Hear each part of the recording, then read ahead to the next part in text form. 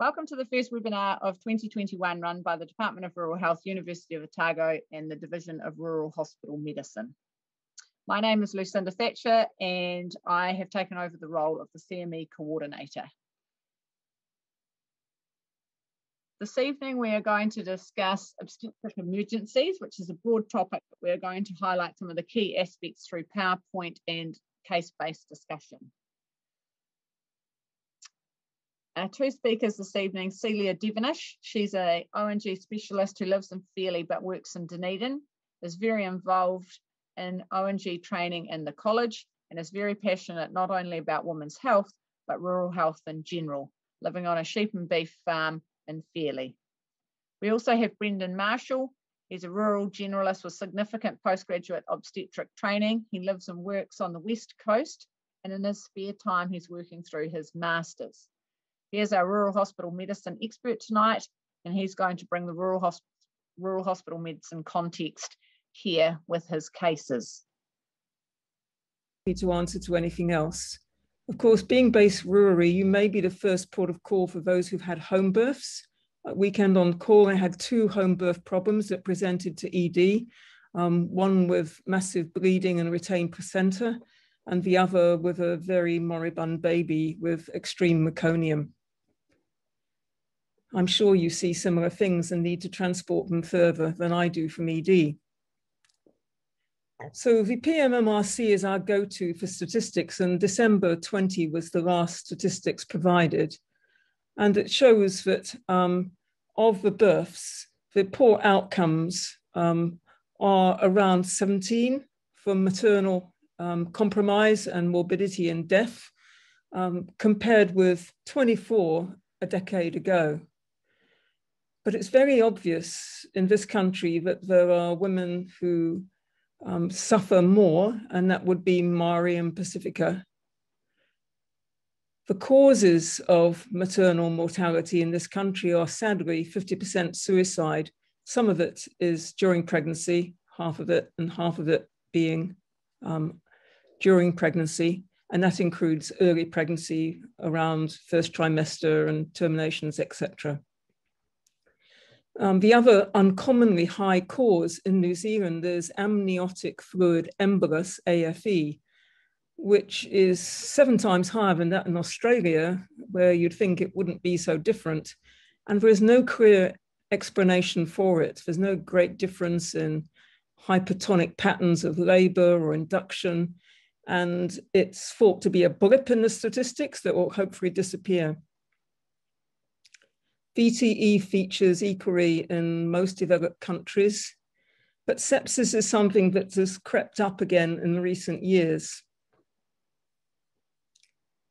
So I'm just going to show you a graph showing that the maternal mortality rate in UK compared with here, and Embrace is the study similar to PMMRC. And I don't expect you to read all this, but clearly, New Zealand is in red and grey is UK. So we have a much higher suicide rate than the UK with a much bigger, more dense population.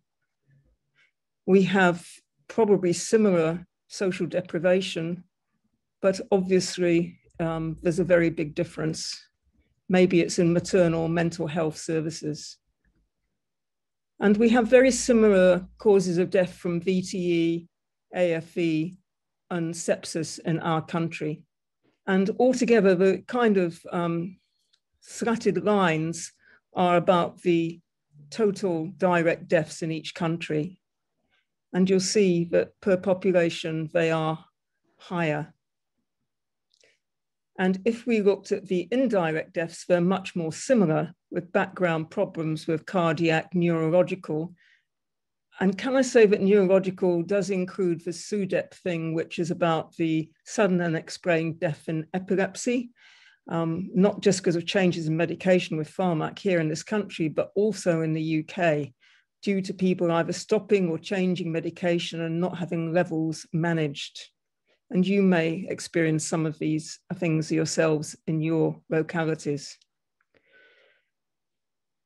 Non-obstetric sepsis is more evident in the UK.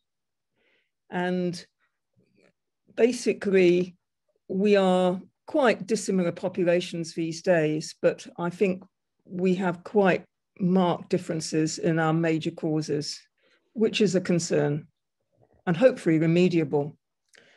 But it's not all bad news, because there has been, if you look at the dramatic fall in the 3-year rolling rate of maternal mortality ratios per ethnic group, you can see that there has been a fall overall in the last decades for Maori. And although there's been quite a blip in 2015 for non-Maori or New Zealand Europeans, they're not so dissimilar now as they were, say, in 2008. So I guess the bottom line is that rare events occur anywhere, and it might be a pulmonary embolus happening during a pregnancy that presents to one of your units. Amniotic fluid embolus, it occurs usually in labor, so that's more likely to happen in a primary unit, maybe in a grand multip who's got a very rapid, strong labor. Cerebral vein thrombosis happen, like in our statistics for our hospital, is once every 2 years we have one. And that presents with a headache, usually peripartum or postpartum. Subarachnoid bleeds, which are kind of set up to happen at some stage and may just happen in pregnancy. And then the trauma. So the motor vehicle accidents are not uncommon. Seatbelts do tend to be worn a lot more now, we find. We had 2 at the weekend, which was interesting, one with a fractured tibia and fractured ribs.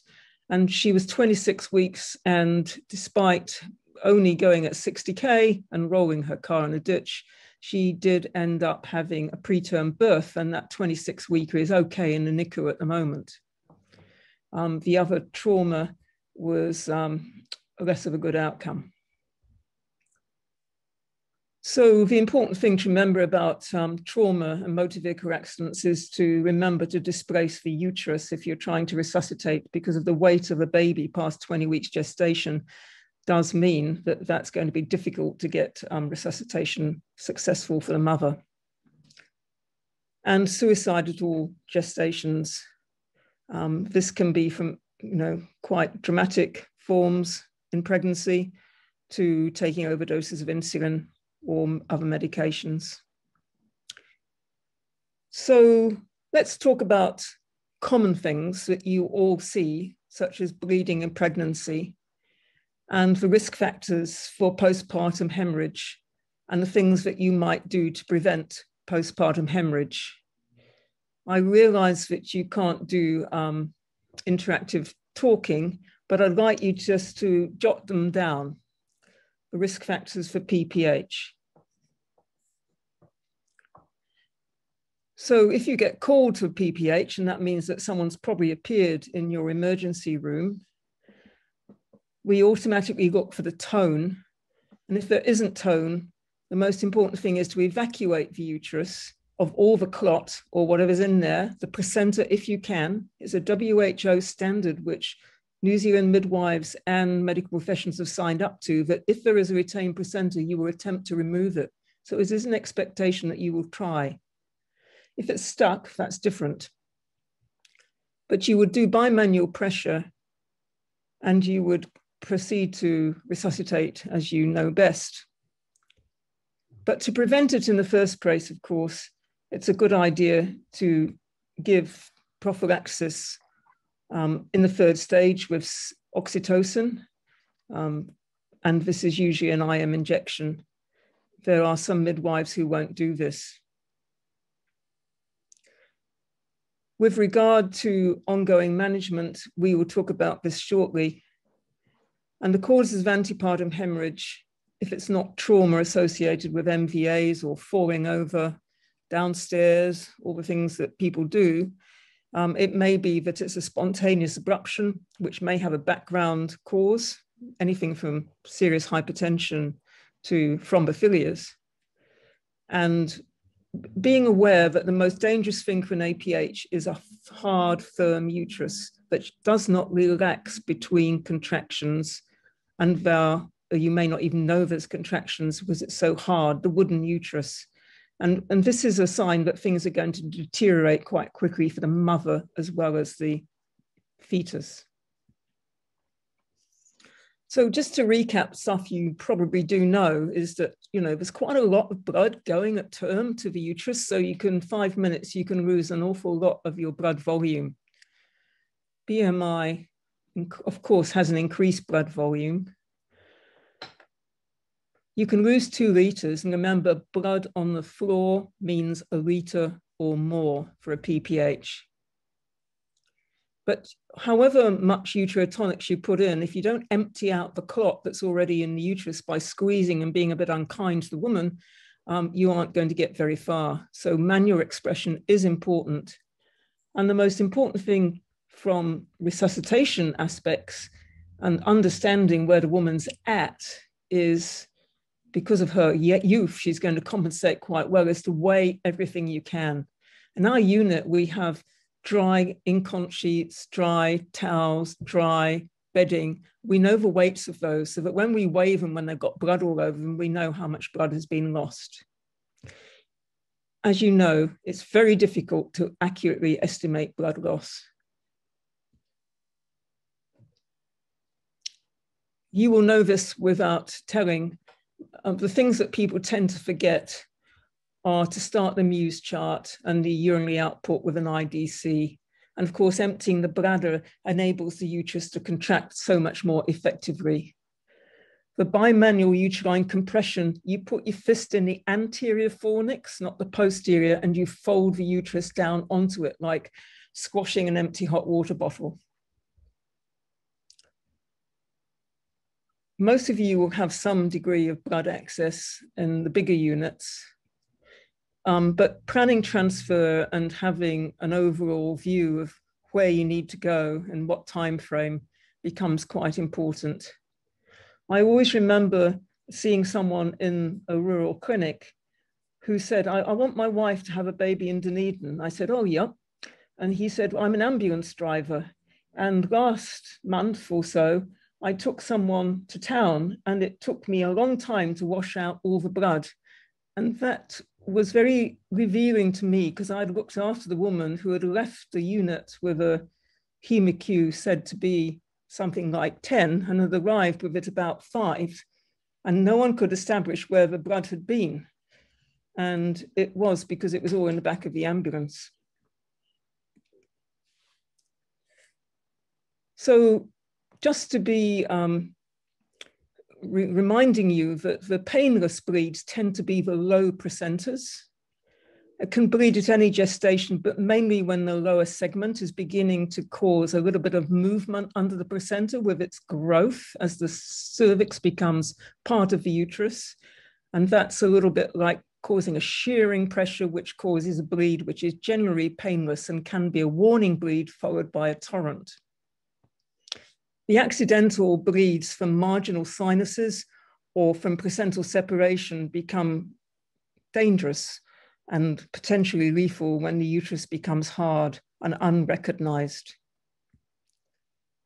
We talked about the causes and what you might be thinking of besides tone, trauma. Remember that uterus with a scar that dehisces or breaks down is also trauma. Tissue, retained bits and pieces, and used up coagulation factors. Not long ago, we had partial inversion of a uterus transferred.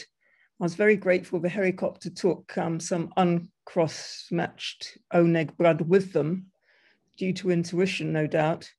And the lady was transferred, and when she arrived in EED and got straight up to theatre, she'd had her blood units. She was quite unwell and flat. And we saw hanging out what looked to be like a merino possum beanie, which was an inside-out uterus. And there had been an attempt on part of not the helicopter crew, but of the people looking after her initially, to remove the placenta. And they hadn't realized that they had actually caused a partial inversion, but then became a complete inversion. And the reason for the profound collapse was because of the inversion. It was very difficult to put that uterus back the right side in. Excuse me. So transdynamic is something the anaesthetists are offering to give at the outset. If you say, I'm taking retained placenta to theatre, they will now say, can I give 1 gram of transdynamic straight up? And that seems to be the way that people go now. Certainly, you can give syntocinon, you can give symptometrin without complications of coexisting hypertension. The prostaglandins are useful, but beware of uncontrolled asthma or poorly controlled. And misoprostol is present, and of course it works wonders in the third country where there's no fridges to keep the other medications in, but it is probably a third or fourth line drug, unless you're in a situation where you don't have the other things, such as you may be in. I think you can't underestimate the importance of physical compression to try and reduce the bleeding, and don't stop. I know you've only got 1 pair of hands and you may only have half a helper, if not 2 halves. And so you need to be able to keep the compression up while other people are doing things. And you probably have to take the command and give orders, whether it's the husband helping you or whoever who's come from the ward. Putting the bladder in helps the uterus contract, as I've said. A Bakri balloon can be used whether you've got a placenta inside still or not. If you have to go to theatre, what they will do if you aren't able to get good hemostasis is to consider stepwise suture of vessels. They're called O'Leary, B-Lynch, compression interrupted sutures, or ultimately a hysterectomy. And in major units, you can be lucky and have an interventionist on who could embolize the uterine artery. But it's pretty dangerous taking them down to radiology when they're bleeding. Here's a picture of bimanual compression. And the midwife who did this in a helicopter from Oamaru the other day told me that she was sore in the arms and hands for days afterwards. It takes a lot of energy. If you can't remove the placenta, you have to think it might be stuck, in which case it's a good idea to desist. But having tried and failed, at least it gives people the heads up that they might have to take better steps to get to theatre quicker. And this was a result of a SAC report that we make this recommendation because of the delays where people had tried and then they kept trying rather than getting to theatre. This is in case you haven't seen a Bakri balloon. It's a very effective way of tamponading from the inside when you've got uterotonics going on the outside. So severe hypertension. It used to be 160 over 100, but we've reduced that internationally to 150 as being the systolic pressure at which events can occur due to stats. And so we would treat at this level, and certainly would probably treat at 95 diastolic as well. But the bad events happen at those kind of levels, 150 over 100.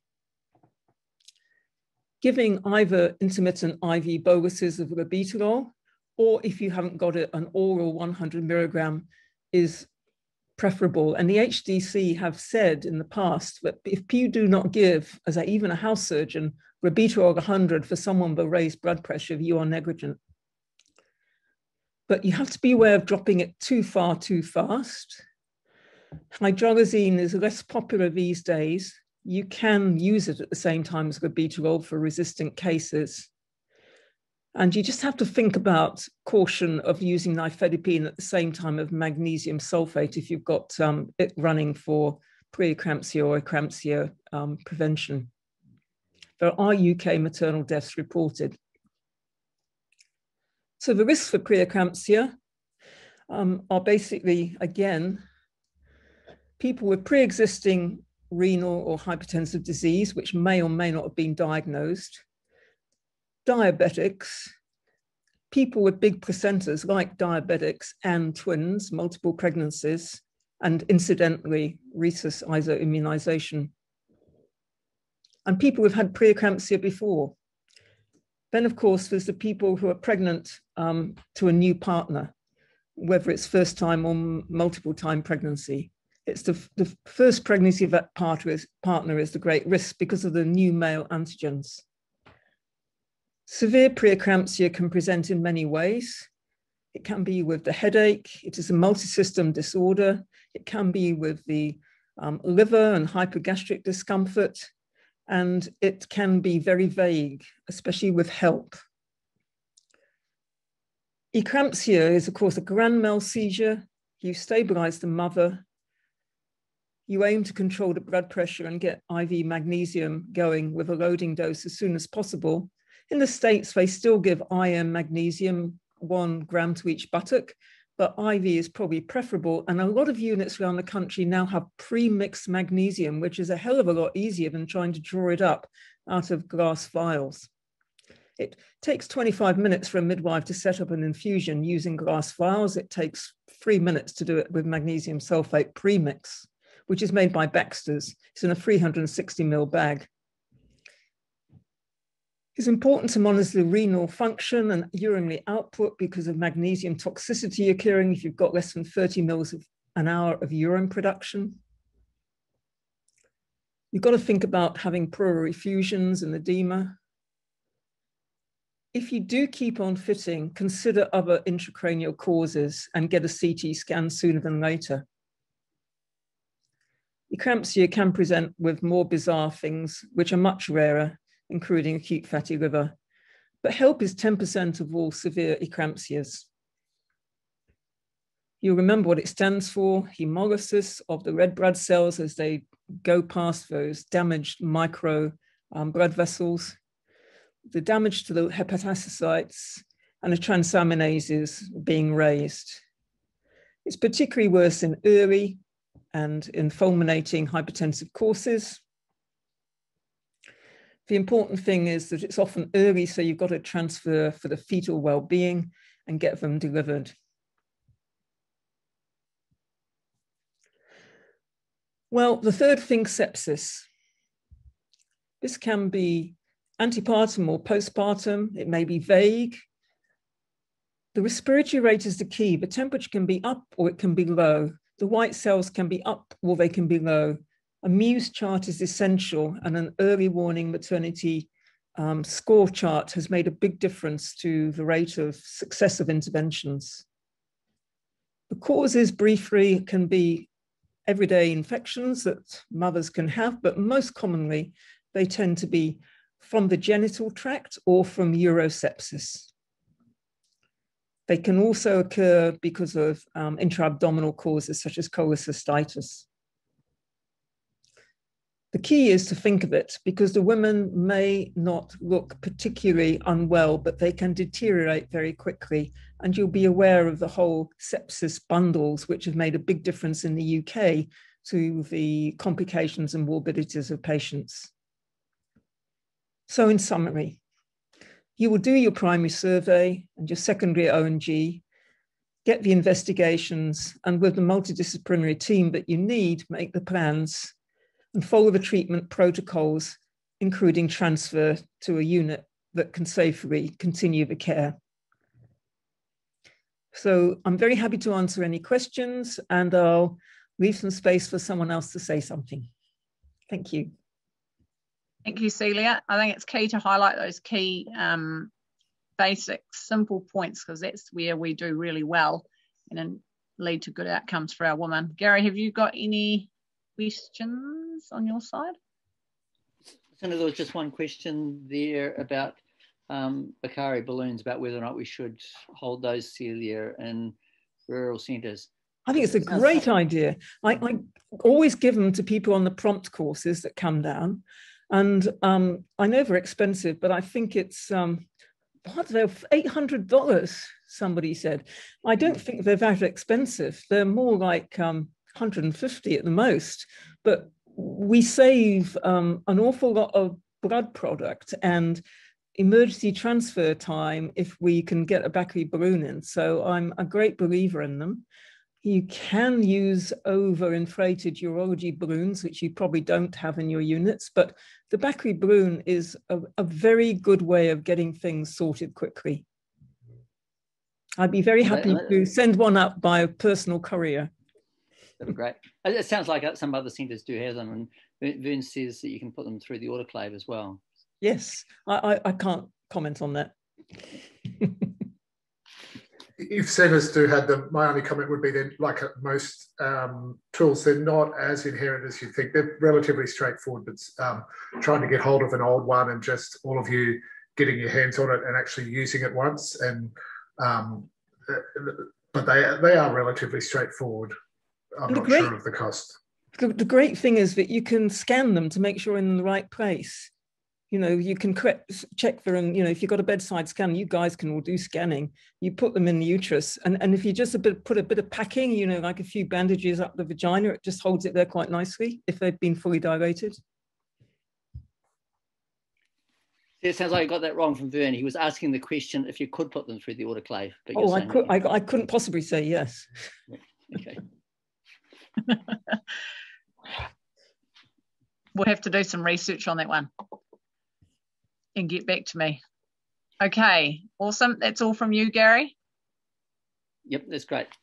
Okay, so we'll hand over to Brendan, and then Celia, you're staying out, and you two add any pearls as we go through. Okay, thank you. Brendan, all yours. Thanks, everyone. It's great to be able to present, and looking forward to seeing most people who'll be online in a couple of weeks. I'll shift the focus a little bit minor on a couple of cases, and most will be aware, but for what it's worth, the title rural generalist obstetrician, my role on the coast, we have access to a surgical birthing service, and my role involves some procedural obstetrics, but I've tried to make both cases, I guess, ones, I often think of the Westport context for us, even though one of them is set in grey, and they are based on real cases. So thinking both across the full gamut of where we work, whether it be into primary care, staffing a rural hospital ED, or even on the ward, two cases that are that. I'll talk to a couple of handy resources at the end, and again, hopefully a bit of time for questions. So case one, 32-year-old Miss ER, she lives in Franz Joseph, that's 2 hours south of Grey. She works in the tourist industry, and her partner, Mr. JC, of about 4 years. They're both musicians and have sort of lived a bohemian lifestyle up to the point of falling pregnant. Sorry, if the kids are loud, let me know. I didn't bolt the door properly. Sorry, Lucinda. She's Dutch ethnicity. Her partner's a Kiwi. Her parents still live overseas. And I guess my role increasingly involves interaction with the LMCs. And this is what you'll see time and again in the story over the country, is that some of the huge distances. So there's a single LMC between Greymouth and Haas, so a distance of about 400 kilometres. And so one of those rang in about 15 weeks and said that Miss ER is on cannabis, and the indication appeared to be fibromyalgia and chronic pain. We won't delve too much into that, but can she do that? What can you do, really? She's a primate. You meet her first at 24 weeks, and for what it's worth, established reasonably good rapport, and I subsequently reviewed her at 28 and 36 weeks on visits down to France. But again, I think just for the point of the case, it's just worth knowing her antenatal journey was chaos. So she had a fight with her partner. She then moved away from France for 3 or 4 weeks to Christchurch at about 29 weeks. She moved in with some of his family, not his parents, but within a week or two had worn out her welcome there, and they didn't want her to stay anymore. And despite, I think when she moved away, some people breathing a sigh of relief, she actually moved back to France at around 35 weeks. She didn't like the first midwife she had, so she changed. And even though there was one covering that area, it actually turned out that one of them had gone on maternity leave and there was a new midwife. I just make reference to the fact that no medical issues developed through the pregnancy. So just a slide to reflect some of that without bearing out the detail too much. It's just, I guess you're starting, as we always do, no matter what history or diagnosis we're making, to piece together that, and I've put a star next to the bits that becomes obvious that she's clearly got some risk factors for postnatal or antenatal depression family and personal history, relationship difficulties, stressful life events, and troubled pregnancy. And as Celia highlighted in a slide, and I keen to make the point in this first case that you know, this is much more common and quite tricky to deal with. So question one, which is not part of the poll we've developed, but that taking away from the grey context for a second, and we're in Wairau, somebody asked, can she deliver in a primary unit? Is she okay to deliver in your rural hospital? And I put this up as much to link back to the first slide, that it makes little difference what you actually specifically say. She's going to deliver where she's going to deliver, and she's going to turn up on your doorstep. She wasn't going to take advice as to where she could deliver. She was going to stay at home, basically. She ends up delivering in Greymouth. She came in labour, but early labour. She required an epidural. We have an epidural service in Grey, but went on to a subsequent spontaneous vaginal delivery. There were comments made that it was very distressing for everyone involved during the labour, but a good outcome in the end for baby. She returns home to friends. There was some discussion again about whether they'd go and live over in Christchurch and do a different living arrangement, but they moved back to friends. In a wonderfully supportive move, the in-laws come to stay in a small 2-bedroom house to support the postnatal period. And the visits by the midwife, who again making the point that she certainly, I think, had got on much better with her, and a different approach to some of her, I guess, wider psychosocial issues. The first 6 weeks was relatively straightforward. In the mix, and again, highlighting with this case the multitude of health professionals at a distance that all of us will deal with in our various roles. There's a rural nurse specialist who's new to an area. The expectations when you look at the roles, and this will happen across the country, I know, but certainly they conduct some of the well child visits without much formal training in this. She went and saw about 6 to 7 weeks. You have a phone consult to try to diagnose whether the child's experiencing colic or what they've got. I myself went down and saw it around 8 weeks, everything going well, job well done, walk away feeling chuffed. But 2 weeks later, Tom Barry's on the ED shift in Grey, and the rural nurse specialist has had a prime call out. And it becomes increasingly clear that probably even leading up to my visit, but certainly in the 2 weeks subsequent, a real winding up of general behaviour. And what had happened this night was a single comment about how she should wind the baby, and that was enough for her and the baby to take off, and she hasn't been seen for about 30 minutes.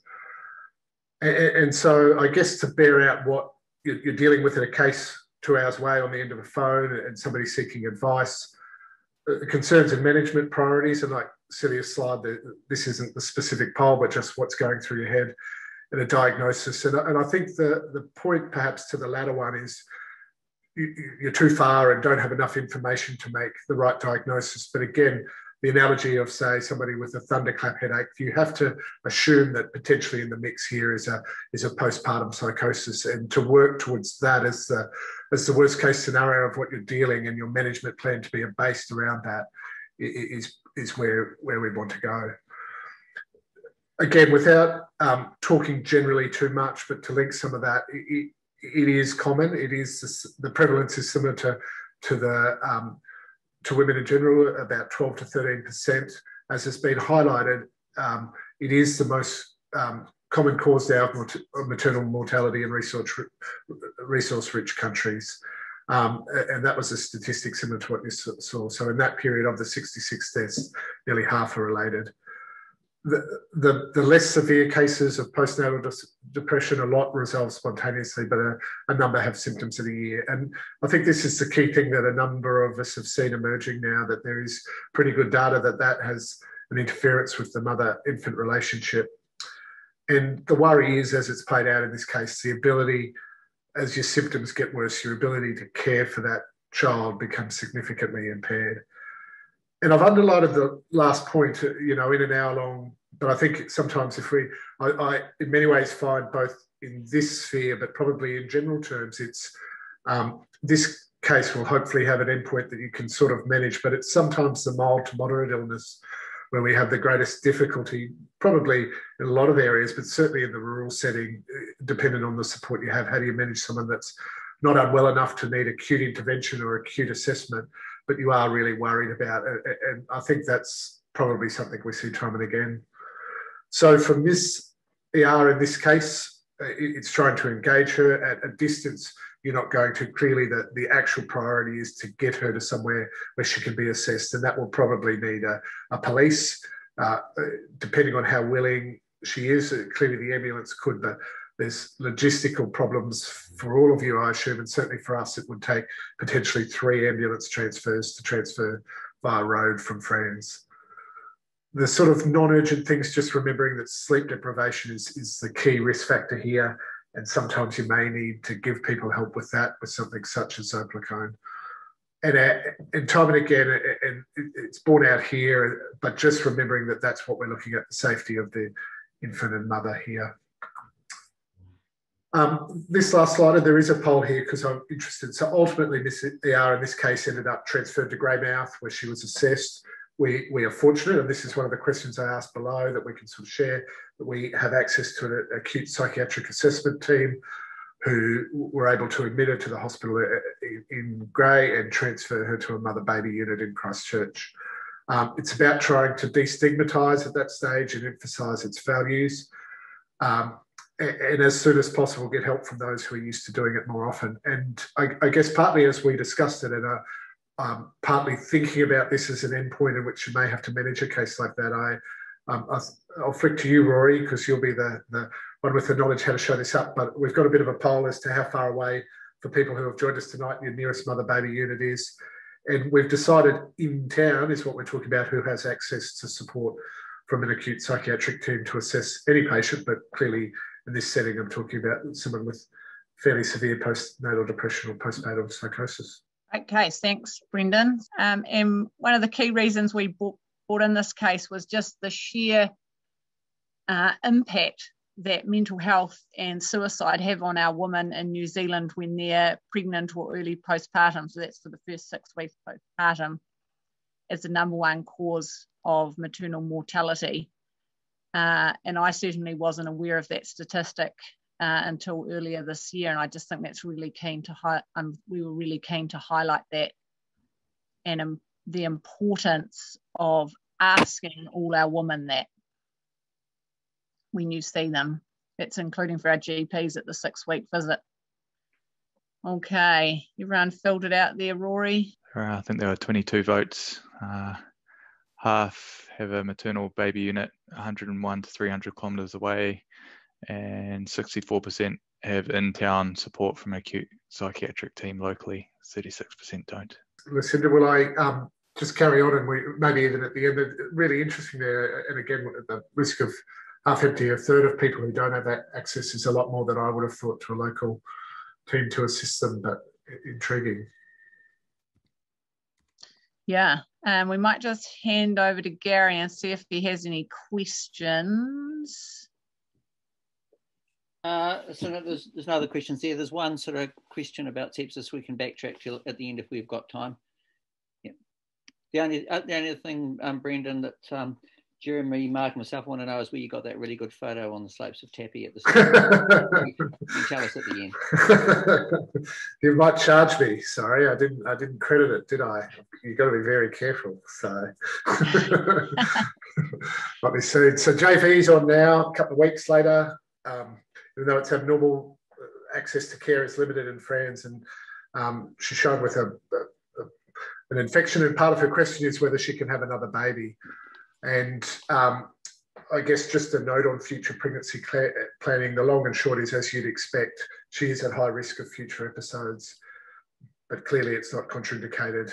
The magic number of a year, which seems to be the number that we use for a few things in obstetrics, so symptom-free if she can be, but that's a pretty high number when you think about it, a chance of recurrence, 1 episode of psychosis rather than just postnatal depression, but postpartum psychosis increases to about 50%. Treating the insomnia early and close monitoring. So again, if you don't have a local team, referring to them early and having them involved in a plan would be pretty key. I'll just keep on moving through, aware of time, and as Gary said, we might have questions at the end. So case 2, this time you've taken a locum in Westport. It's 8:40 on a Friday night. Arrived a couple of hours before, and this time June's come in. She's a grand multiple G7P5, 38-year-old.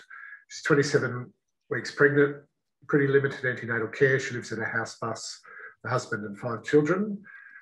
And she's presented, as she's noted, fairly significant amount of blood on her when she's white, and has subsequently passed 2 fairly large clots. She describes moderate pain around her back and into her lower abdomen that's coming in waves, but she doesn't have any periods where she's completely pain-free. And while you link bits of the cases together, I'm not just completely making it up. You have, in a place like Westport, you have 2 sort of midwives in town, and most, as you'd be aware, home births require 2 people. And so at this point in time, the day you've taken the locum, they're both at a home birth in Karamea. So I think everyone would agree that there's some assessment and decisions to be made right then.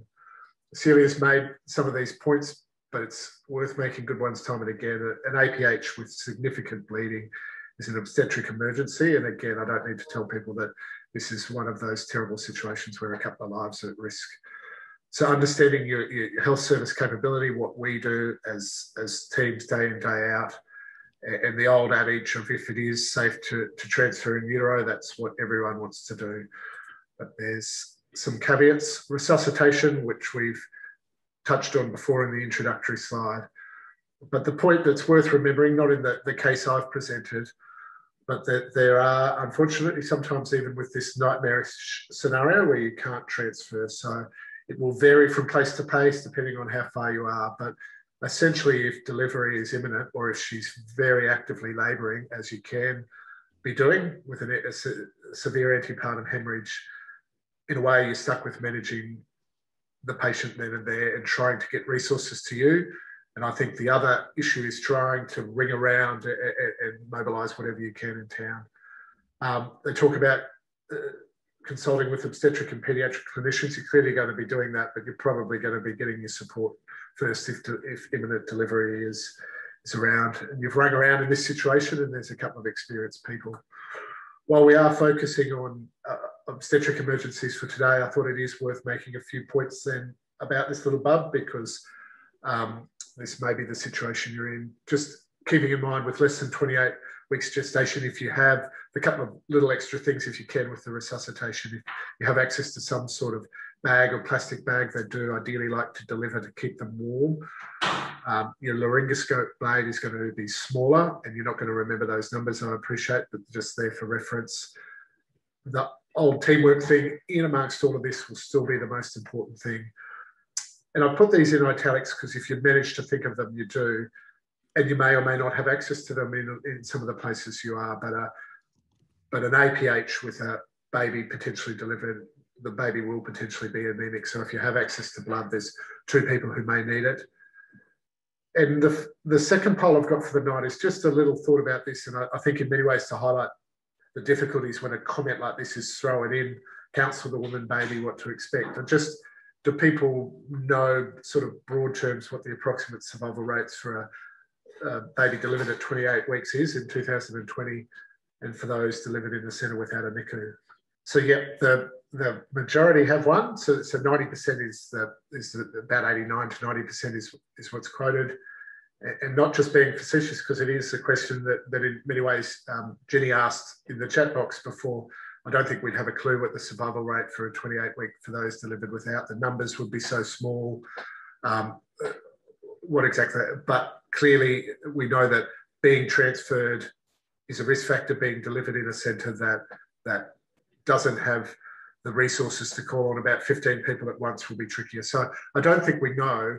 And it's just to highlight that when a comment like that to counsel somebody, it's hard to know. But I think you'd want to be setting an expectation that this is something you're not used to doing, and that the team will do what they can. And I think, again, that's another whole discussion I appreciate, but giving a number is probably of more use in a bigger centre where you're starting to weigh up what you're going to do. This child needs to be delivered one way or the other, and whether it's be 70% or 80% survival is probably neither here nor there for that individual who's about to come into the world.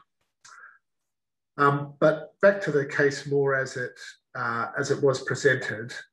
And this is the more common situation we'll be in, whether it be preterm labour or an APH. And just the things, I guess, to think over, which I'm not sure how often people present, and hence why we wanted to sort of do it in a webinar context, is where this baby's best transferred to. And I guess the point I'd say to this with the Westport example is this is a 28-week-old infant, so it may not be the nearest, though, depending on how much, again, somebody's bleeding and how compromised mum is. But you ultimately would like to save 2 transfers. You'd like to get this baby to one of the units that looks after 28-week-old infants. A few notes that, again, your paediatric team will be talking to you about this, or you're retrieving, but steroids shouldn't delay transfer, but most of us will be sitting around waiting. But if the patient does become stable, and so advice would normally be to give some steroids, depending. Clearly, the team will make a decision about whether delivery is needed to be expedited or not at the other end, but it would be very rare you would if you were transferring for an APH. A note about tocolysis, which again may be a concept people are familiar with or not, but essentially nifedipine is a common one to try to stop people labouring, but certainly bleeding is one of the real contraindications to that. And again, hopefully your retrieval teams would know that. And I've just thrown that in, made the point when we went through last night with Lucinda, there's people now use mag sulfate for neuroprotection for real little bubs, but it's got to be with an imminent time within birth. And again, learning the protocol, how much to give. If they were just delivering, you're delivering, and the tertiary centre can give it when the baby arrives if they're going to deliver mum. Key messages which match what Celia said, and so I guess we'll leave some time for questions if we can, but essentially this is associated with significant risks, treating anemia, and I think the point in the middle is probably the main one. An APH is one, unlike PPH where it's all sitting there in front of you and quite obvious, it can often be underestimated. A different situation I appreciate, but an APH that we delivered in Greymouth last week, similar type clinical picture during labour, and she lost about 800 mils within literally 20 seconds of delivering. So, you know, the blood was sitting in behind the bub, and when she delivered it straight away. This is a reference to a couple of things. I think more and more of you are familiar in using SIMS, and some of these, I guess, a plug to think about some of these obstetric ones. The Ashburton team joined us last week, and certainly formal prompt itself is quite a big deal. But I guess a couple of things I'd say is there's some resources there, but this here is particularly useful. I know in this era of doing things online, there's lots of resources but if you are feeling motivated to look at sort of breech delivery or a shoulder dystocia, this Prompt Maternity Foundation has some really detailed and pretty good YouTube material there that you can have a look and work through with your teams. Some time for questions at the end. You got great. Thank you, Brendan. Gary, have you got some questions there? Yeah, there was one question there. We've heard about the role of tranexamic acid and PPH, but what about an APH? Does it have a role, Celia or Brendan? I would say yes, if you're doing a delivery. We might be more hesitant to give it until we knew what was going on, like if it was a concealed hemorrhage, rather like the one that Brendan mentioned. I think that if a woman's compromised, she's going to get delivered and would give tranexamic. That would be my take as well. I don't think it's part of the protocol when you're still sort of hovering, waiting what you're going to do. But certainly if delivery is imminent and she's got ongoing bleeding, as with most situations, the earlier you get it in, the better. But I think it's more, clearly the PPH scenario is certainly where it's more aligned to the protocols. There was one there about, oh, we've answered that, haven't we, Gary, with the steroids for mum? Yeah. There was, can I say that there was a very good New South Wales rural study about inborn and outborn, and it showed about a 10-15% difference in fetal outcome, whether they were born in a tertiary unit or one with a NICU, or whether they're outborn in a small hospital. And that was presented at the MOE course 2 years ago. So like you say, it's not going to make a difference to the individual, but overall it's much better to get them transferred. Celia, in terms of your, or Brendan, you know, in terms of the improving maternal mortality rates over the last 3 years. What do you think's been an impact there? Personally, I take New Zealand statistics with a pinch of salt because it's such small numbers. And, you know, like with the amniotic fluid embolus having that big surge, we probably won't see one for a wee while again now.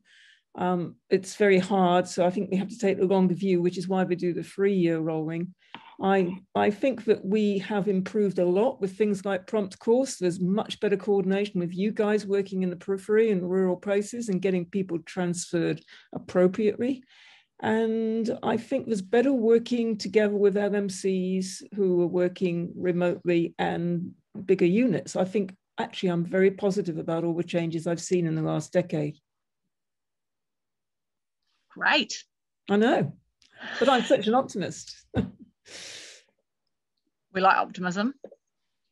Brendan, have you got anything else you want to add? No, it clearly haven't had as much to do with both the gathering of the statistics or their analysis, but as Celia said, and that's like I made reference to Jenny's question before, the ministry release a huge amount of data around maternal outcomes, of which the maternal mortality, as you'd hope, is very small. But we see that data, because we're such small numbers on the coast, our confidence interval for things like that is just so large. So it is hard when you've got such broad data sets, but it is useful that they do 3-year rolling statistics for a number of these. So at least, I guess, what they're collecting is a little bit larger cohort. Right, yeah. Now, we have two very experienced people here in terms of obstetrics. So if anyone's got any questions, burning obstetric questions, whip them in that chat, and because we have got a couple of minutes that we can ask, and this is the opportunity. Type fast, team. Lucinda, there was one other question. I was backtracking a little bit back to when we were talking about sepsis. Mm-hmm. Celia, and that was about how to interpret white cell counts when there's normally a physiological neutrophilia to a certain extent with pregnancy, and how you try and interpret them in those circumstances. Yeah, and with delivery as well, you get a leukocytosis. So I think you look at the differentials, but we basically don't look at that as much as the CRP, and that's going to be up if you've had a delivery as well, or if you've had anything happening to you. But we basically look at the respiratory rate. That is the bottom line. The respiratory rate is the differentiating factor between someone who's going off septically and whose everything else looks relatively normal. Great. Those questions are piling in a bit there now, Lucinda. Oh, look at that. So some people are keen on a few tips about getting the placenta out. Both of you. Good question. Okay, for the placenta, you must guard preventing inversion of the uterus, because you could basically cause great harm if you would partially or totally invert the uterus with the placenta attached. You won't be able to control the blood pressure or the bleeding. So you have to guard and keep the uterus with your left hand and pull gently. And if it's not coming, you can gently feel, and you can tell if the cervix is trapping it or not. And that might mean it is completely or not separated. It might be incompletely separated. If you've got an ultrasound scan, it's really helpful. Continue to provide your uterotonics and gentle pressure. Or traction on the cord and pressure preventing the uterus from going inside out. But the bottom line is that it's either going to come in time within an hour or it's not. And at half an hour, you've got to make a call about what you're going to do. And if she's bleeding, it's a problem. And if she's not bleeding, you can probably wait another half hour. And if you haven't got it out by then with an empty bladder and you've got the IVs and you've got your blood taken and you're ready to transfer, you're probably going to transfer. And I find that not many women deliver their placenta on the way in. So whoever's in the periphery is doing it right. They're sending them in appropriately. Right, thank you. Not a lot more from me. Exactly as Celia said, I think breaking them almost at that half hour, like there's the acutely bleeding retained placenta and the not acutely bleeding.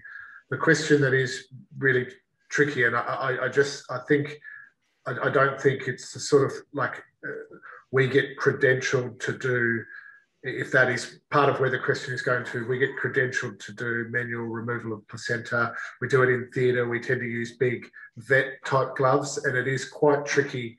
And the first 3 or 4 times you do that, massaging the placenta, and as Celia said, it's then trying to pick those ones where it's actually placenta accreta. And I know it's tricky and it might seem, but I haven't heard of sort of any way other than transfer in terms of sedating and removing them, say in an ED bay. I think while that would be less traumatic if they were a procedural sedation, I think you'd have to be fairly comfortable with having done the procedure a few times for the next step, the manual removal of placenta. I don't know if you've got any comments on that, Celia.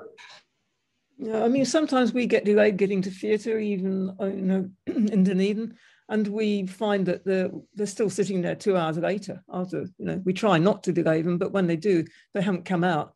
But when you do go to get them out, they may have been separated, but they're stuck half in that half because the cervix closes down on them. I wouldn't recommend relaxing the uterus with any medications because it will bleed. Celia, that's in response to that supplemental question about someone asking about the use of GTN. Right. Yeah. So GTN I use mostly for getting babies out that are stuck at cesarean sections and deep down because it relaxes the uterus. I wouldn't use it for any retained placenta. We used to use amyl nitrate in the old days, which people sniffed, and it's supposed to make the uterus relax. And all it did was make them bleed, so everyone stopped using it, which was similar to GTN.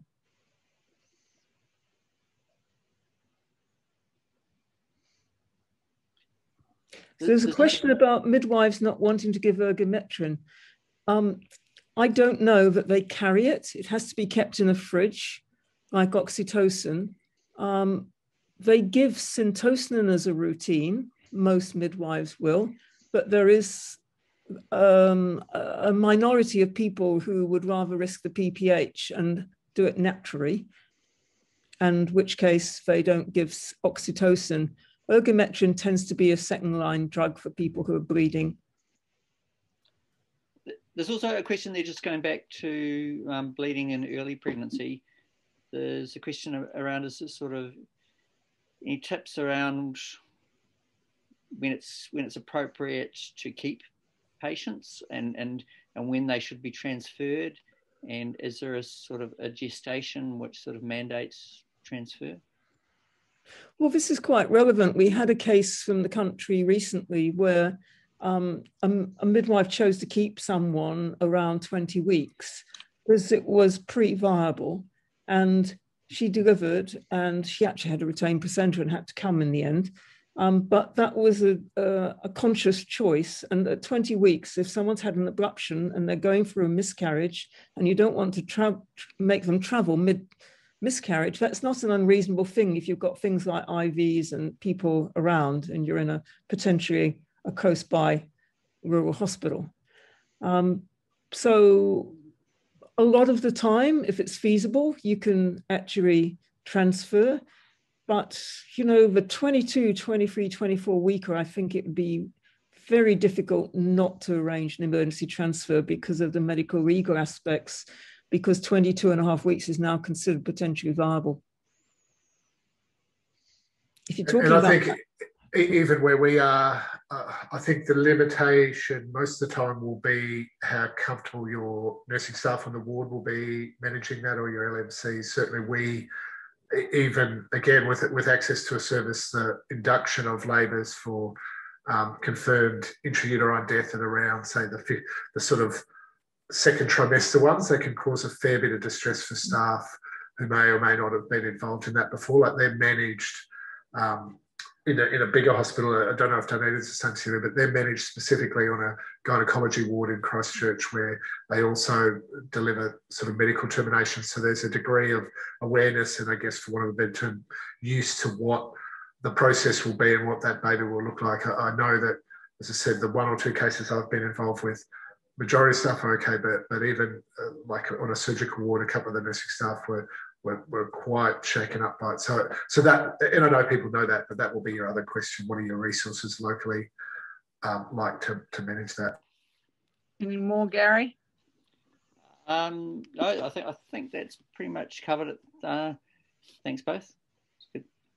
Yeah, great. I mean, I think the recurring themes there come out as communication and knowing what your local environment has within your unit, hospital, and beyond.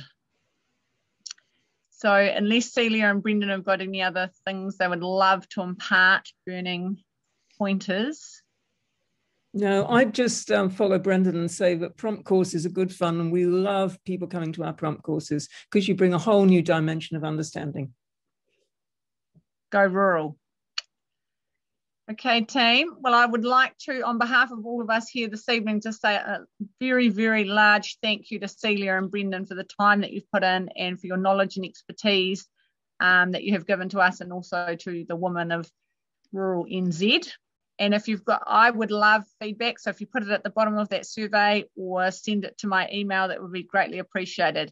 We've got several other webinars coming up this year. There's going to be a paediatric one in June, an end-of-life Choice Act one in about August. And then in November, we're going to have one looking at equity sort of issues. And then, of course, there's the conference in October that I'm working through. And yes, the link will be coming on the advertising. I am just a little bit slow on that, so I apologise. Next week's mission. Okay, so ka kite anō, and thanks also to Gary and Rory for your technical skills. Nā te wā.